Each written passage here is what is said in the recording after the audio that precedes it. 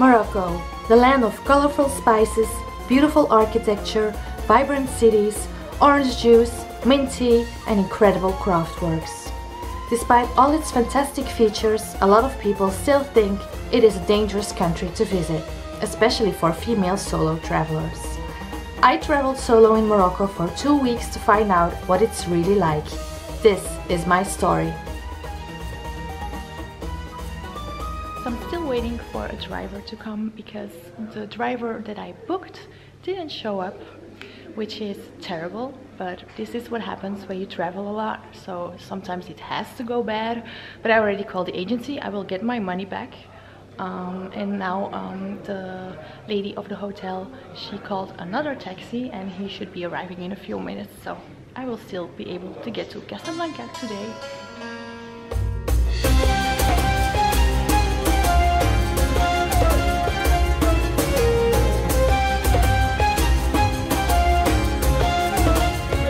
So after a 4-hour drive, I finally managed to reach Casablanca, and look where I am right now. I made it to the Grand Mosque.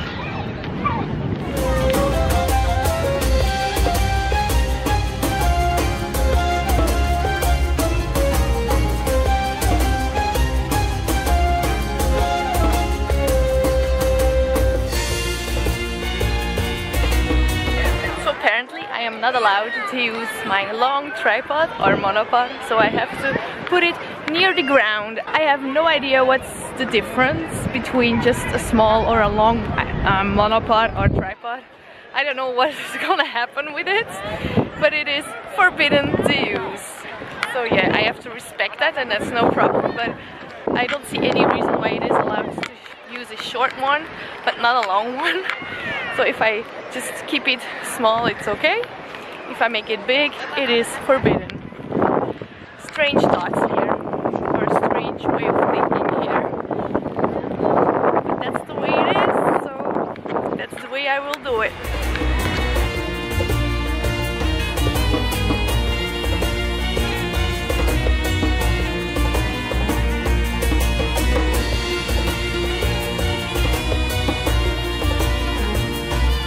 So apparently it is also not allowed to use the small tripod.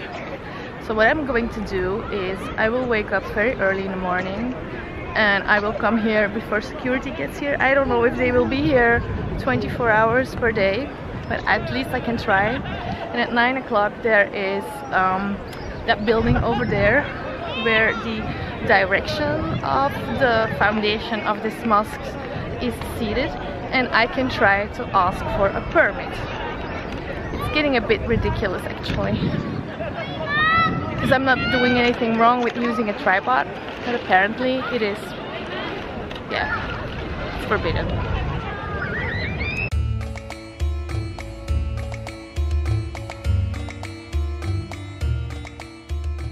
So I just had to shout at some guy to leave me alone, or else I would call the police. That is actually the first time that this is happening to me here in Morocco. He was probably much younger than me, but it doesn't matter. He just kept talking to me, even though I already said 3 times that he needed to leave me alone. I wasn't interested at all. He just kept asking for my number, my Facebook, my WhatsApp. And I'm like, really serious, dude?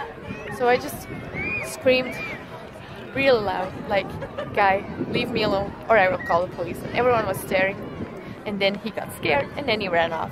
And the police is right behind me, so that's actually very good organized here. There are a lot of police here in Morocco, so if you ever feel unsafe as a woman or even as a guy, you can always say, go away, or I call the police. That's the only solution. It's a pity, but I don't think it's typical Morocco. I think it is just, it can happen everywhere. So you just have to have a big mouth. That's it.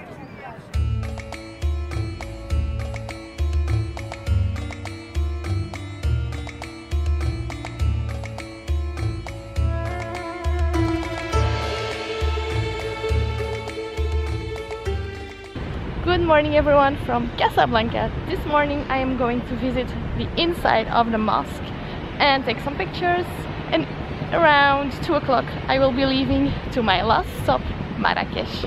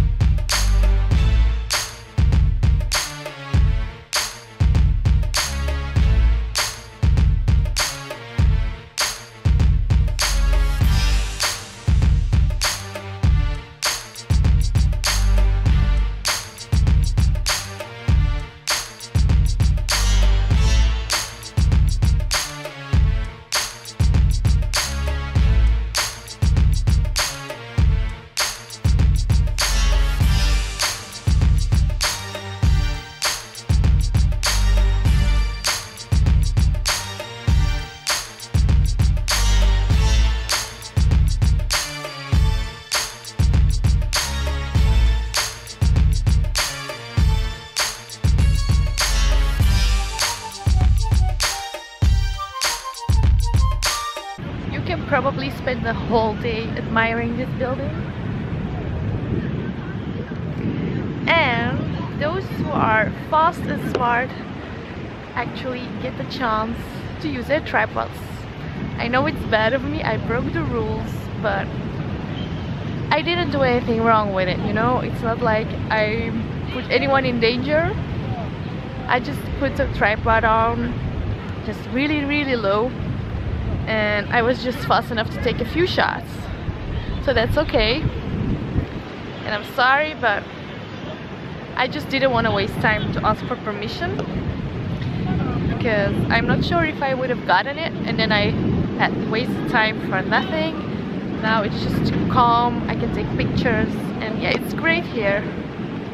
It's also a very different vibe than in the evening. In the evening, I don't know, there were too many guys here. They were all staring at me, they wanted to be on the picture with me, asking for my number, and now it's way, way better.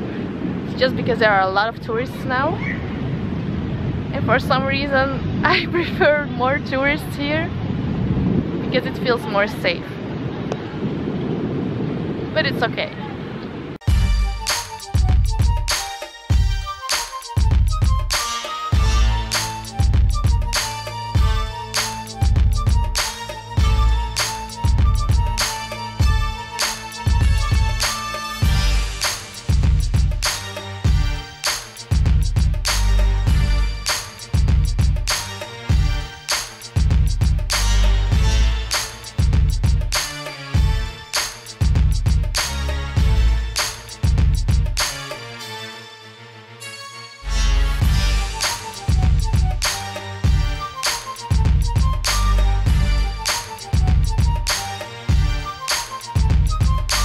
Now I'm going to do the inside tour.